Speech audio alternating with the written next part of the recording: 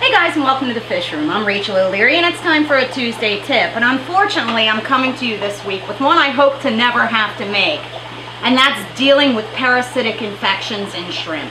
As you guys know, I recently got in a new shipment of shrimp, and I was hoping that this source would be better than ones that I used in the past. And while the Caridina species all look pretty good, the Neos are a hot mess, and I think it's really important that we have a dialogue about this. Now, as you guys know, the shrimp hobby has grown by leaps and bounds in recent years. And while that's been awesome to see because more and more people are keeping shrimp, it also means it's created a really large demand for shrimp. And more shrimp are being imported and farmed instead of being bred in a closed environment. Now, most of the Caridina species, your tigers, your bees, your crystals, are all still being bred inside, so they don't seem to have any of these diseases.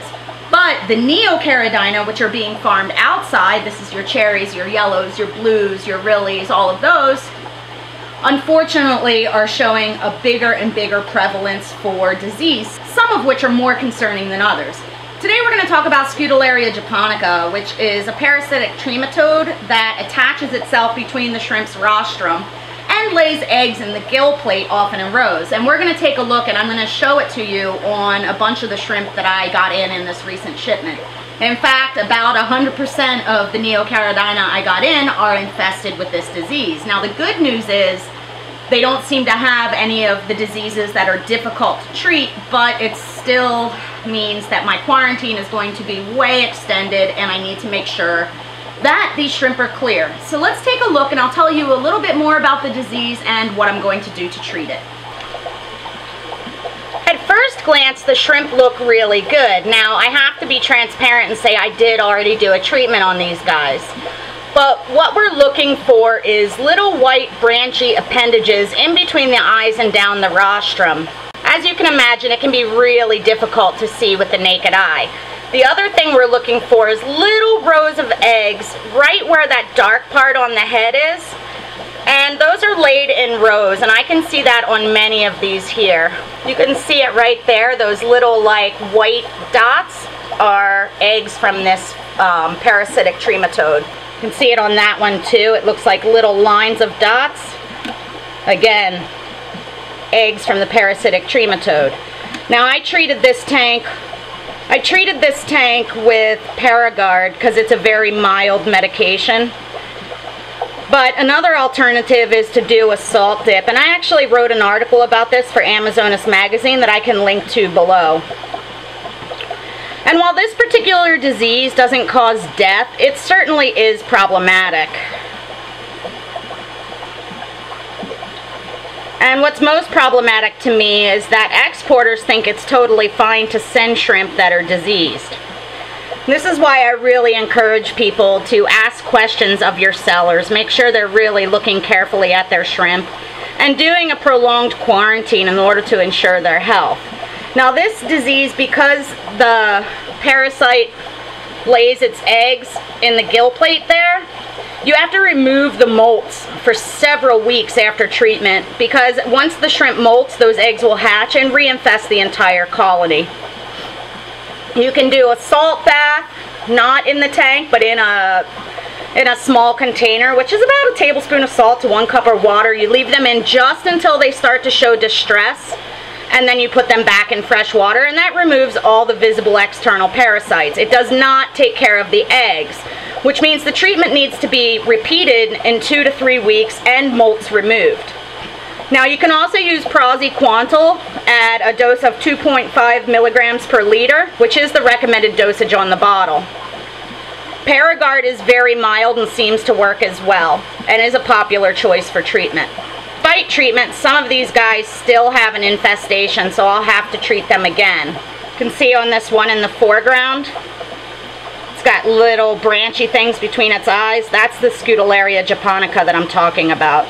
All in all, I think I'll be able to preserve all of these shrimp, get them healthy, get them breeding, and be able to sell them, but it's going to add at least a month to my quarantine time, which is really disappointing. So I baited this small container to try and make these shrimp hold still so I can show you exactly what I'm talking about.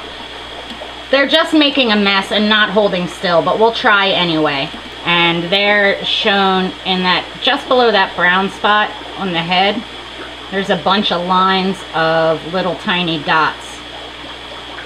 And those are the eggs of the parasite. You can see it right there. It looks like little comb rows. Now, because I've treated these guys, they don't have many or any active parasites on their rostrum. But again, those eggs will hatch when they molt and reinfest the shrimp. And that is bad news. All it takes is one shrimp having this to infest your whole colony.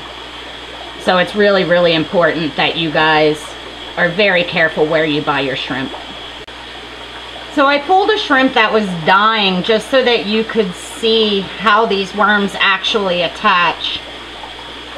You can see on that poor shrimp's leg all those little motile parasites that are attacking it. And while it's often said that this disease is not a big deal because it doesn't kill the shrimp, it certainly does seem to go after those that are weaker. You can see in these shrimp, you can see on these seemingly healthy shrimp that they have those lines of eggs right behind their carapace, right under their head. And that means that this colony will get reinfected if I don't remove the molts and any obviously diseased shrimp, as well as treating with medications.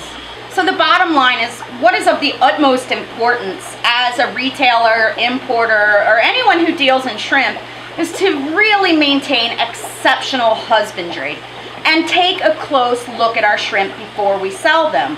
There is no way that the average person, I don't care how good your vision is, would really readily see these parasites on the shrimp. So what I do is take macro photography or look at it close up with my SLR camera with a macro lens so I can see what's going on. The last thing we want as a retailer is to sell shrimp that are diseased, that are going to infect people's existing colony. So if you're ordering shrimp, adding them to an existing colony, it's a really good idea to quarantine or at least take a very close look before you add them to your shrimp display. Now, the bottom line is, I don't think that anything's going to change with the farmers. So the only thing that we can do as consumers is to ask questions, look closely, and be prepared to deal with all these diseases that have become so prevalent and disappointing, really. My preference, as always, is to get all my shrimp from domestic breeders, but the demand just simply can't be met in our country right now. So I took a gamble and ordered all these shrimp, and I'm really disappointed. But hopefully I'll be able to pull them through with no problem and have them be quality specimens in no time. As always, I appreciate your guys' support and taking the time to watch. Make sure you hit the notification bell so you don't miss any of my upcoming updates.